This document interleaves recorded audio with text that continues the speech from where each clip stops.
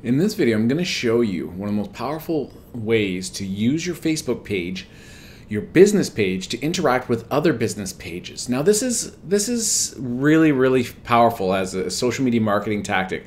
If you control your page, you can communicate as your business with other business pages as your business, not as a personal profile. Thus, think about it, creating a link back to your business page, advocacy, awareness will increase. People will investigate when you comment, and a brand truly interacting as a persona.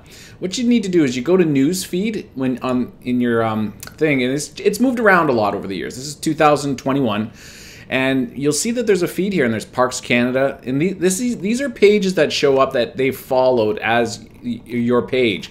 So they've got suggestions right away. I'd suggest considering Habitat for Humanity, specific ones that are you think might have content on it that you could coordinate with, that could build advocacy and awareness and get to your bottom line. It's like there's people at the local cafe, there's people at the fitness place that could, this is a mental health business, therapy wise, fitness, adjacent industries that could best benefit you to communicate. So let's go through here. So love that moves, this is a Wayne Dyer, it's kind of global too much. Local, a fitness place might be something, but let's just find one really simple here. Opening soon. So Meaford Independent. Okay, music, sure. So I could comment here. See this? As Anchor Therapy.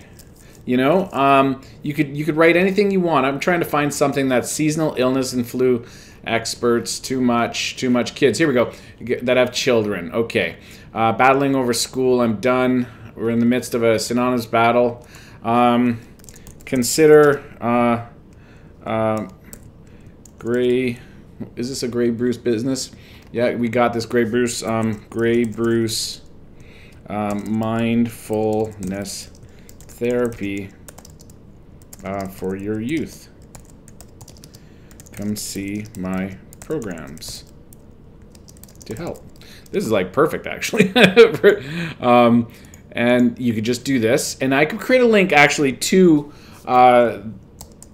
the website, which I like to always do, grabbing the URL and putting it in also. It makes it easier than helping them investigate. So when I do this, see this, usually that's a person. So now this person's going to be like, they will check it out, and these 40 other people have the opportunity, will see this post also, we get a notification that there's a new comment, thus making them investigate, thus increasing your digital footprint. News feeds are amazing. How else can you follow businesses? I would just do searches in Facebook for pages. So if you're looking at something, for example, and you went to a page that you thought was relevant, that you want to show up in your feed so you could comment in your business feed, you go to here to the three dots and you like as your page, and then you can select and find your page and like it and submit, and then this page, whenever they post, will show up on your news feed and give you opportunities. Doing this a couple times a week helps big time to increase your exposure. And this is a social media marketing activity that a lot of business pages miss out on doing. This can be in coordination with your posting strategies. Send out posts on your page and just go to the people that are on your page, but also go into your news feed, which, see, I don't control this, so they don't have that, but on pages you do, then all of a sudden you'll have a business news feed versus your Facebook personal news feed. I hope that makes sense. If you have any questions, leave it in the comments below. Remember to subscribe, and consider these two other videos that might help you with more social media marketing. Thank you very much, and I'll see you in another video.